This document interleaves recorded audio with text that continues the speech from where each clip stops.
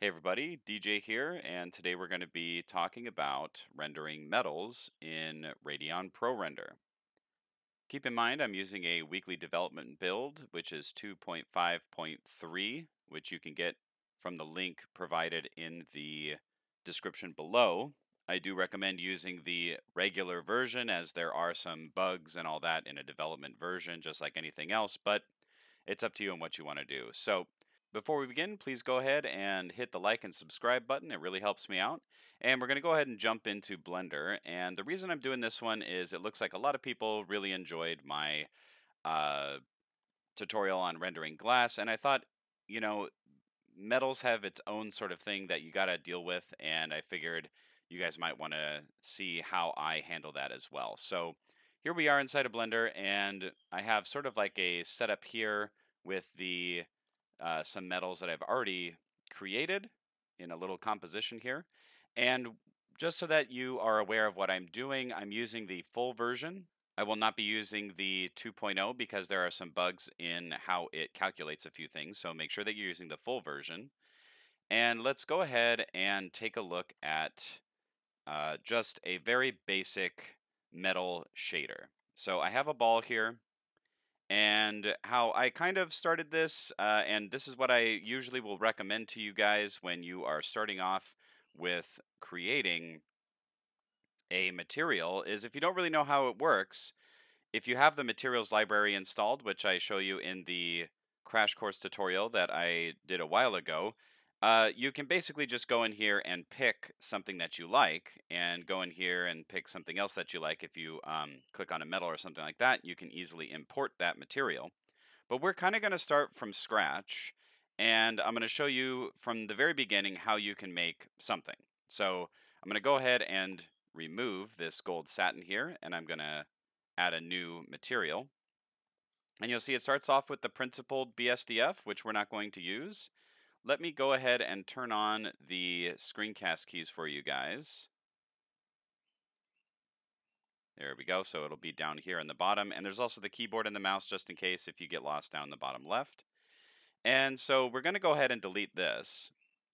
And I'm going to add the RPR Uber node.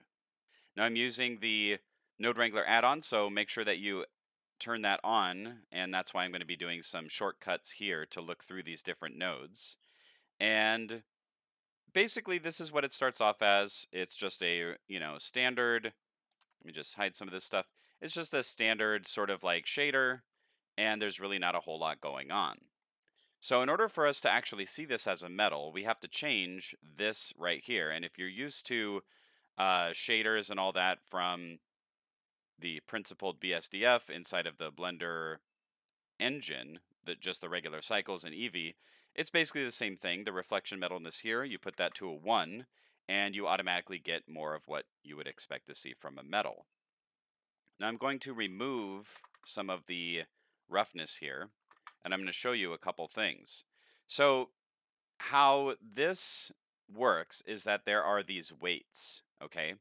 So if I take the diffuse weight, for example, and I put that to 0, you'll notice that nothing happens, okay? And I'll put this back to 1, and you'll see nothing happens. And if I go here to the color, and I put this on an orange or something, um, and I kind of like change that around, you can see that really there's nothing happening that's different in the way that the material is being rendered. But if you were to take the reflection weight right here and change that to a 0, now you're looking at the diffuse. So if I take the diffuse weight, or sorry, the diffuse color, change that to an orange, there you have the diffuse. Okay, and if I take the roughness, put that to a 1, there's a little bit of a change there.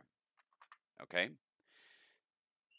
so if I take the reflection and I put it at, say, a 0.5, you get, or a 0.15 or something like that.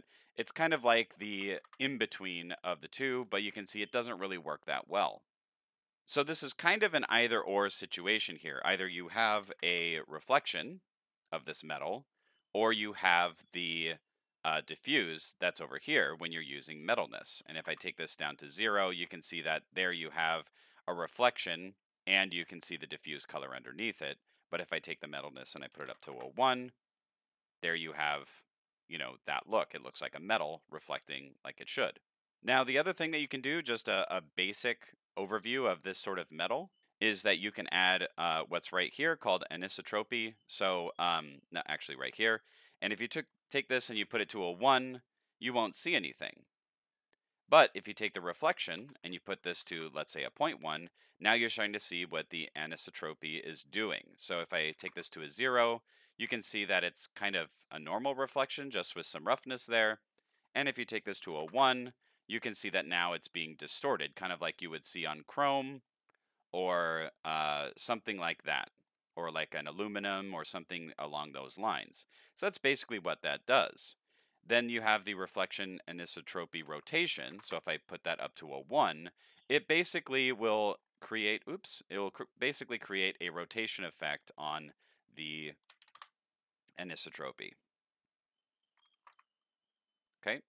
And sometimes this is more visible with different types of objects. So if I take this to a 1 here, there's a little bit of an effect. This is really what you can use for something like a uh, elevator door or the bottom of a pot or something like that, where it's really obvious that there's that rotation going on. But you can see that you get a very much of a different effect on this object using this anisotropy. Okay. So very, very different effect. Now, the other thing that I'm going to touch on very briefly is that if yours is looking kind of dull compared to mine, and this is what I cover in the glass tutorial, you need to go into your settings. So go into sampling, not sampling, you go into quality, and you want to find clamping right here. Okay. So clamping, it starts off as a default in the 1 area, okay? And that basically means any value that's bright above 1 is going to be clamped or reduced to a 1. And cycles starts at a 10. And a lot of people, when they're going into this render engine, they do not realize that the brightness of the image is not as nice as cycles, basically because this clamping is not set to 10. And that will give you a more one-to-one expectation of moving from cycles to this engine and all that. Now, keep in mind that the brighter the radiance, the more that, the longer it kind of takes and the more noisy it can be with your render. So, if you want it to be a 5 or a 1 or something like that, that'll just have to be something that you decide. I like to have very bright images when I'm making something photorealistic, but it's really up to you on how you want to handle that. But for this tutorial, I'm going to have it clamped to a 10. The other thing that you'll want to do is go into your max ray depth here. And a lot of these start, I think, around a 6 and a 12 and I don't know, a 5 or something like that. I think this is like a 6. It's something like this. Um, you can change these to all sorts of different values and it will increase or decrease the time it takes. The max ray depth, you can move all these up to 50 if you want. It will take a lot longer, but you'll get a more detailed render. Or if speed is your thing, make sure that you set these to a higher or a lower setting. For raycast epsilon, just leave this at a 0.02 for now. You really shouldn't have to move this too much unless you have a gigantic scene or something like that, and there's very specific reasons you want to use this. But leave it at a 0.02 and you'll be just fine. So let's go back in here, and I just want to talk about a couple different things here. So I'm going to take off the anisotropy, and I'm going to take the roughness down to like a 0.1 or something.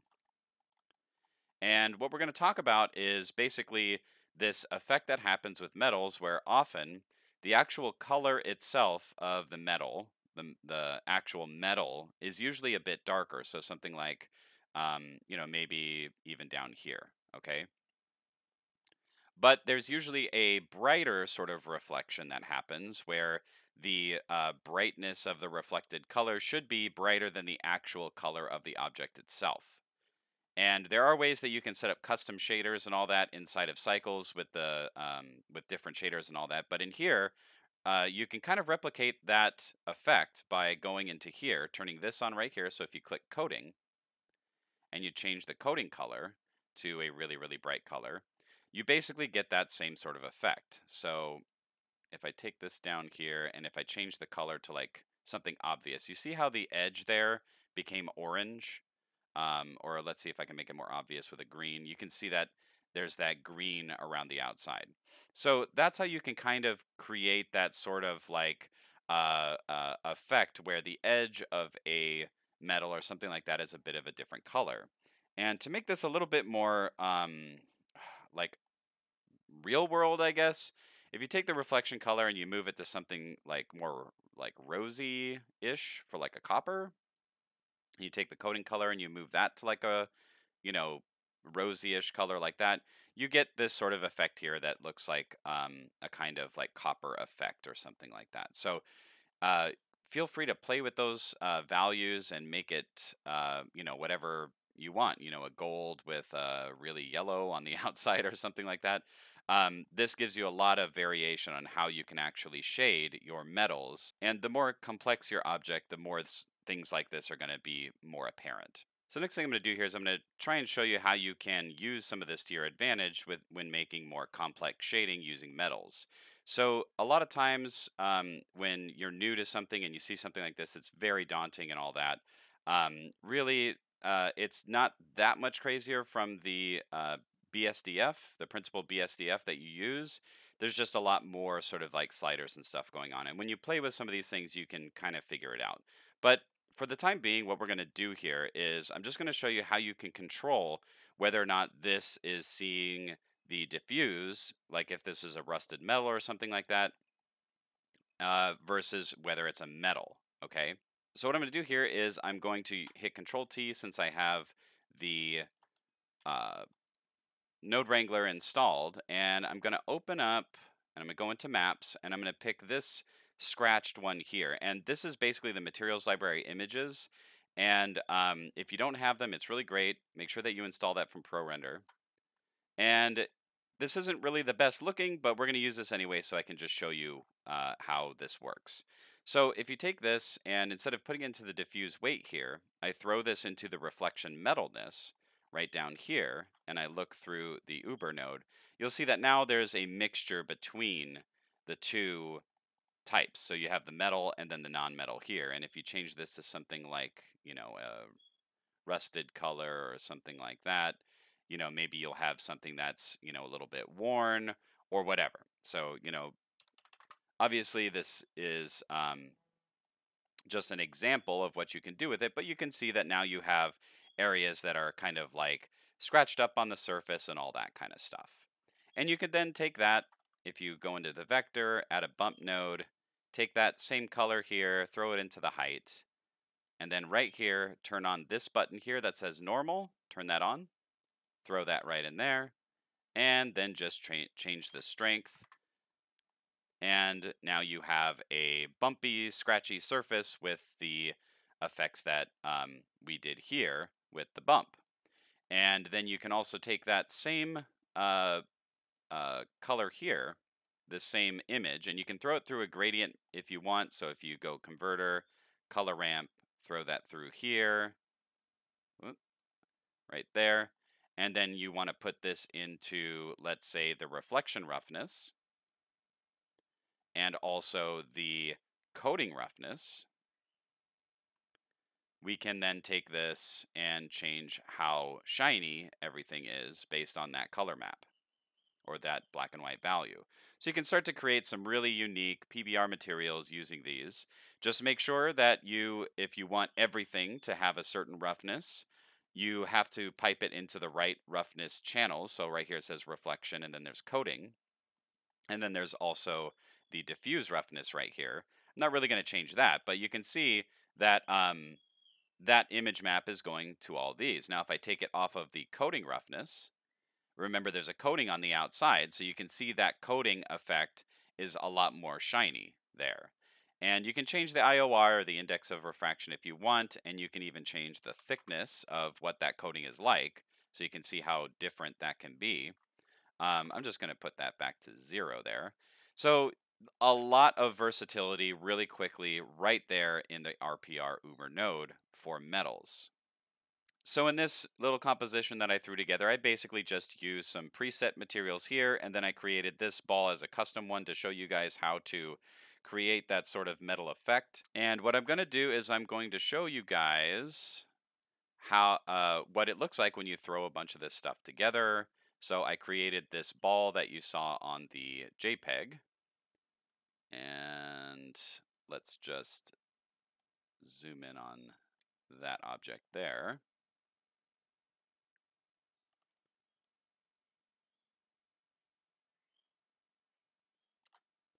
And let's go ahead and just, since it's taking so long to render this background here, let's just isolate this section. And you can see here, basically, if I take a look at this, this is kind of the node setup that I did. So it's UV unwrapped. I have a mapping node here that shows this brass mat. And if you take a look at that, it looks something like this one right here. I know it's really small, but basically it's like a stainless steel look to it, but it's for brass. And then there's this stone marble normal map that I used here. And I basically piped all that together to create this look right here. And if I take this and I put it down to 0, you can see that that sort of like warped effect there is caused by this reflection anisotropy right here. And if I turn that to 0, you can see how it changes dramatically how that metal is rendered. So if you're doing anything with aluminum, an aluminum bat, if you're doing something with like a pots and pans or something like that, or chrome, you'll have to have some sort of roughness on there with the anisotropy on in order to get that look. And then on the outside, you can see I created this sort of latticed ball effect here, and I used this metal scratched image, which is somewhere in here, this one right here, to create the roughness for that outside look there. And if I wanted to, I could change the diffuse to a sort of like different color, and all of that if I wanted to make it even more look like a rusty material and all that. But I just wanted it to look a little bit scratched. So that's basically how you can do that. Now, I will, just like always, give you a couple disclaimers on how things are going with the engine so far. In the rendering that I did, you will notice right here that there are some values that are not quite correct, and these are rendering errors. Not really sure why those are there. You probably won't necessarily see that in your particular scene and all that when you're rendering, but just an FYI, sometimes those show up. With the 1.0 renderer, as far as the dev build that I'm using right now, I hadn't seen this until this render was done. And if I go in here to the compositing, you can see that I also threw in the Z Combine, which, changed those values to not be as, crazy of a value. And I also threw it through the denoise and the glare and everything else, but they're still present. They're still visible there. So I'm not exactly sure how to resolve that at the moment. But if you do see that, you might want to play with some of your settings, or if you're doing something for production related stuff and all that, you might want to revert back to the actual release build that's available on the AMD website instead of the dev build. And also, I've noticed that if you render using uh, 2 devices, this happens more often. But even when I tried it on the one device, it was still there. So it might just be a bug that's current with this particular build of the engine and all that. But otherwise, have fun playing with the metals. It's a really fun and unique experience with this particular engine to get as good of the quality as you can kind of see here and in the examples that I showed you. So thanks a lot for watching, and let me know in the comments below if you found this helpful and what you'd like me to show you guys next time on the next series of tutorials or just tutorial video that I do. And make sure you hit that like and subscribe, and I'll see you next time on DJ Tutorials.